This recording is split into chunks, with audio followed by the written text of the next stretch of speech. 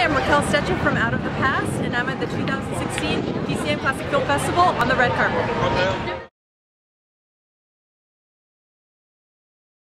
So I just wanted to ask, what's one film that always makes you cry or moves you? Ooh. And I just thought of that because of the theme of this year's moving pictures, which I think is a really great theme. You know, I'm an easy crier, so a lot of things make me cry, but Terms of Endearment is unbelievably sad and touching, and a guaranteed cry, no question. Anyone that you're willing to admit you cry? Well, admit that I cry. Also sports movies, Rudy, Rocky, all the baseball movies. Field of Dreams, etc. You took it. Oh, yeah. Field of Dreams. Oh, because it's so emotional. It is, and I believed every bit of it. I believe that cornfield really was magic. So. And what part of the festival this year are you really excited about? Is there one particular event or screening that you're just like really excited? Yeah, okay, so I love the live experiences that you can't replicate anywhere else. So I'm very excited about the live symphony orchestra performing the score for The Passion of Joan of Arc. That's unmissable, so special. And then on the other side of the spectrum, I'm going to go to the Cinerama Dome for Smell-O-Vision, where we will have, there was a rehearsal today, and they were testing out the garlic scent and the aromas all across the board. So I got to check that out. So that, and they're piping that in. It's not like a little scratcher. There are, I don't know, like aromatic diffusers at the seats. They're installed. That's such a clever idea. That's so cool. It was a big thing in the 1960s. I want to see Lassie. I got to tell you, the animal angle I think is brilliant. Lassie. So different. Yeah. That's great. Thank you so much.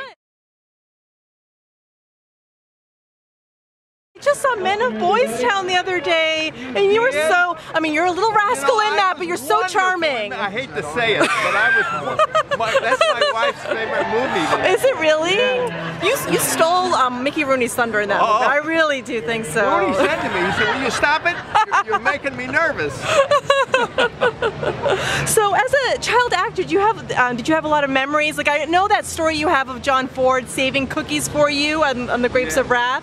Do you have a lot of fond memories like that? My book, you know, yeah. book, I should read your book.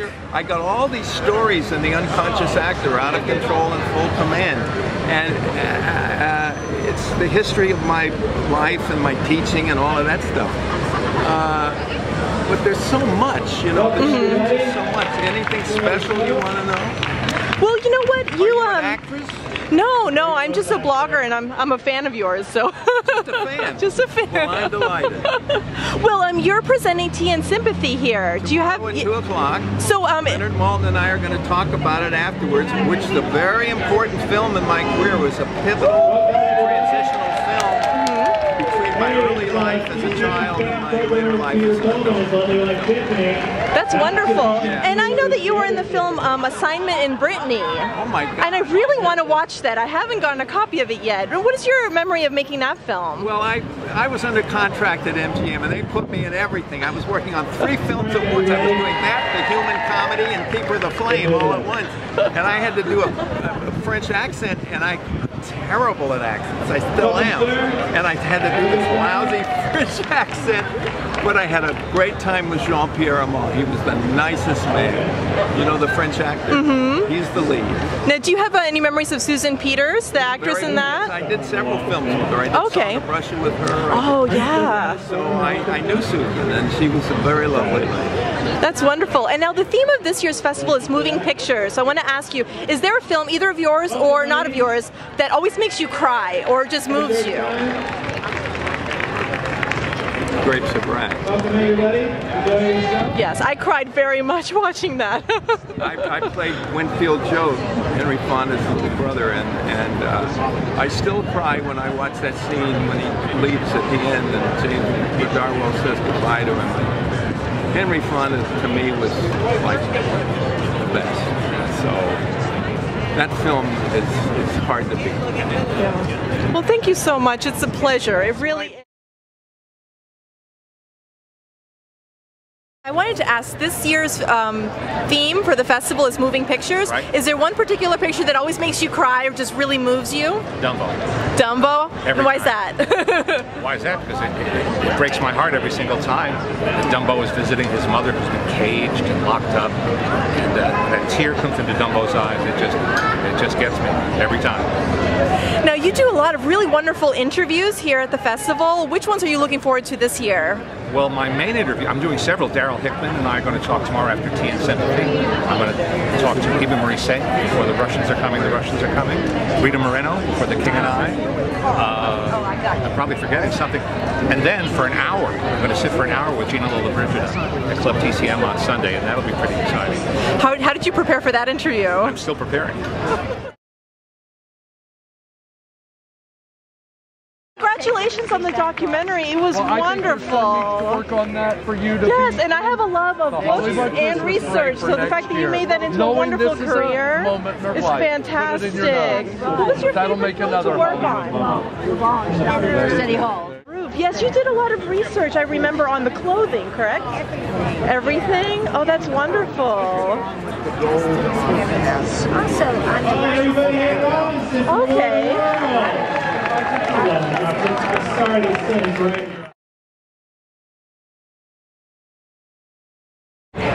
Now you're introducing King of Kings? Yes. Yes, and it was very controversial at the time when it was released, but the narrative of it has changed over time. Why do you think that is? Well, I did a little bit of investigation to find out. I went through my Facebook friends, because of course they know everything, right?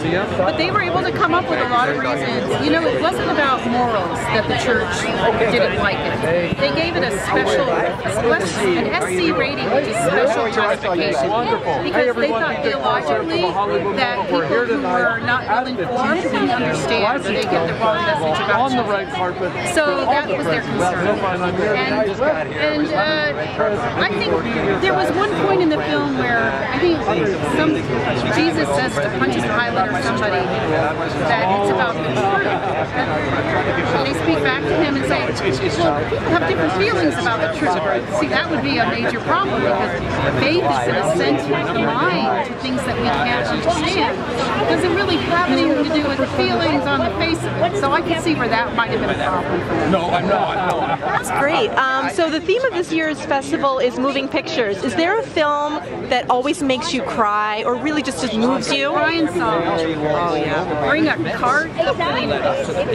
Brian's song, The Song of Bernadette, moves me deeply. That's a movie that influenced me a lot about becoming a sister. And so is Trouble with Angels, but they're not showing it. Oh. They forgot to ask me. Well, thank you so much. Have a wonderful festival. Thank you. God bless you. At last year's festival, The Apartment was probably one of the #1 films everyone wanted to see. So many of us are big fans of your father. My Sister Eileen is a lesser known film. Can you tell me about it? Yeah, it was really interesting. It was actually, I was just joking with somebody earlier, it's probably the only film of his I hadn't seen. Okay. So I had to do like a crash course on My Sister Eileen when I found out that was the film. It's a terrific film. It was done, and an interesting fact, it was done the same year as Mr. Roberts. It was done just after Mr. Roberts. So my father had just finished giving a performance that he was about to win the Academy Award for when he did My Sister Eileen and didn't know it yet. Which is kind of interesting if you think about it. So once again, this is one of those, those feel-good 50s films. And we're here for that Hollywood moment here at that's success against all adversity. And you have the two wonderful sisters, marvelously bipolar characters, marvelously polar characters is what I meant to say. You need that in films. You always need like opposite characters because they play against each other. Exactly. Right. But then at the same time, you've got Bob Fosse's choreography and Janet Leigh dancing to it. Who knew? Right. It really is pretty wild. A marvelous script by here's another interesting fact about it, by Richard Quine and Blake Edwards. So that was the first film my father and Blake Edwards ever did together, even though he was only a writer on it. Only a writer on it. He was the co-writer along with Dick Quine, one of the great guys too, Dick Quine. And so, boom, the 6 films after that, they did together, I believe, including one with yours truly. That's life. Yeah. So the theme of this year's festival is moving pictures. Is there a movie that always makes you cry? Or moves you? I mean, I cry when Lassie comes home. So, You're asking the wrong guy. It's a movie that always makes you cry. That's a good answer, though. I cried at RoboCop. Okay, so I'm the wrong person, for that. Oh, here comes Gina Lollobrigida is coming.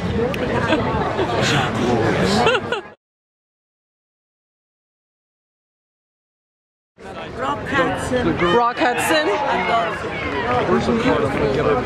A human being. I did two movies with him. Come September and Strange Bedfellows, yes. Oh, that's wonderful. And I know that... Nice man. Very nice man. I had a good time. He was fantastic and full of... it was simple. It was a pleasure to work. I can't even tell you. And you're an actress, but you're also a sculptor and you do photography. Is there one in particular you love the most? No words, my pleasure. In a word, we do online. We also give it to the last 25 on the news. And I did also a lot of drawings. So I can... You're very creative, yeah. Now, what's your secret for staying so beautiful? What's your secret? Bella. Is that you must love what you do. And I like to work because then I feel alive. Without doing nothing, I feel dead.